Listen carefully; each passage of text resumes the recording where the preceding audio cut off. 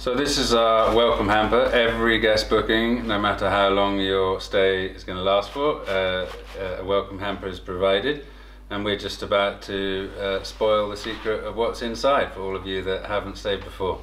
Okay, here in our welcome hamper basket we have 3 locally made raspberry jam and rowan jelly and kashmiri chutney, and they are locally made by Strathconnell. Then for the boozers out there, there's some blended whiskey, specially chosen by Eagle Brae. It's a Glen Katrine, made up for us by our friend Bruce down in Edinburgh.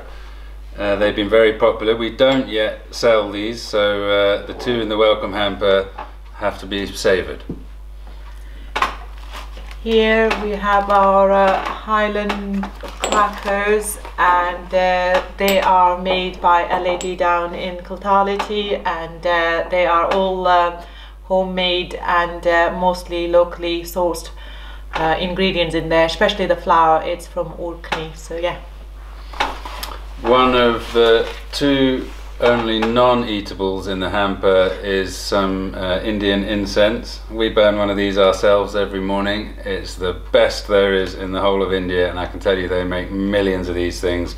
They're sandy coloured, hand rolled, very sort of rustic, chunky incense stick. Kicks off loads of nice aroma, not one of these sort of black machine rolled joss stick types. So even if you think you don't like incense, this is a good gift, and I think you should light at least one of them.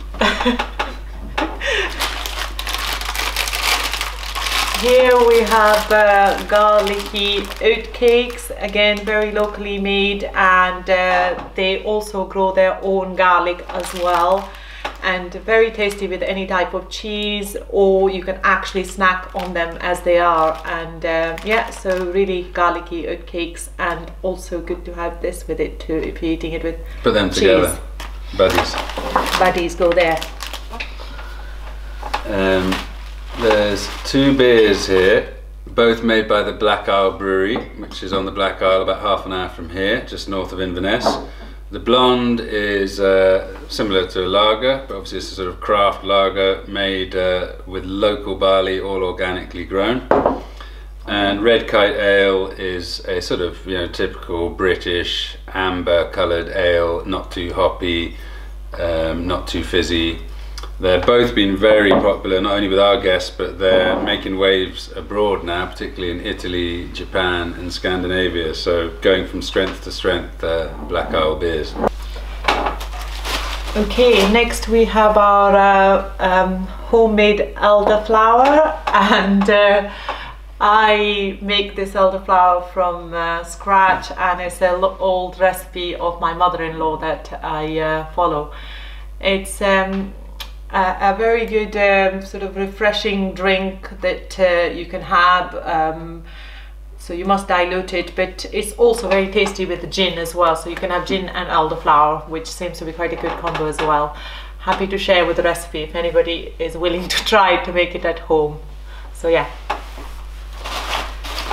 And every hamper gets 3 postcards of the cabin that you're staying in the hope that you'll send them to your buddies and help spread the word, or take them home just as mementos. Some of our best photos made into postcards for you there. We have shortbread here. They are made by Forest. Probably the most popular item in the whole hamper. Save till last.